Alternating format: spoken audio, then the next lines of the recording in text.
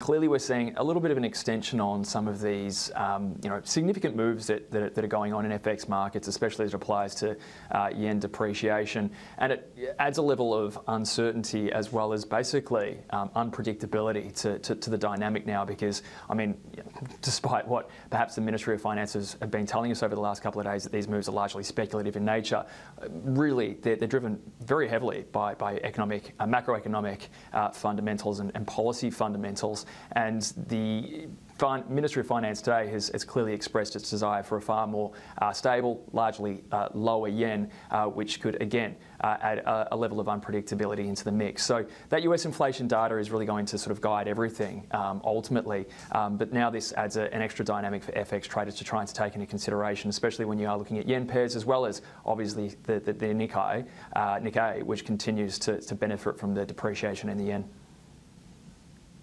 Exactly. Well, obviously it is a pretty special week and it's a holiday Friday in most markets, so it's going to be a little more volatile than usual, as you said. But what would the Ministry of Finance tolerate, and what will markets try to make happen between now and next week? Is it a possibility that markets could force an intervention? Well, potentially.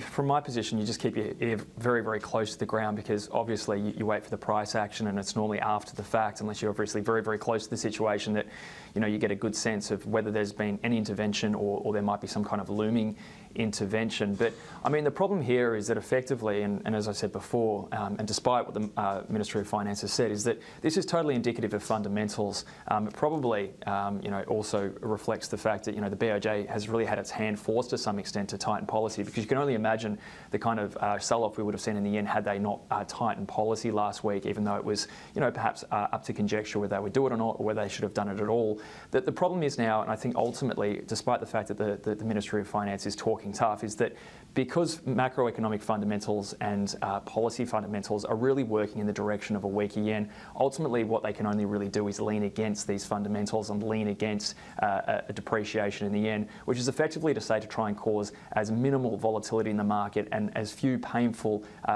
adjustments to the economy as well as to financial stability as possible, and minimise that as much as possible to make sure that the costs are contained. So again, for someone like me in my position, it really is a matter of keeping your ear to the ground and being very wary of the volatility risks. But ultimately, what the name of the game here is that if those fundamentals remain in place, it is leading to a depreciating yen. For the Finance Ministry, it's to limit the risks, the downside risks to the economy and financial markets from this unfolding trend.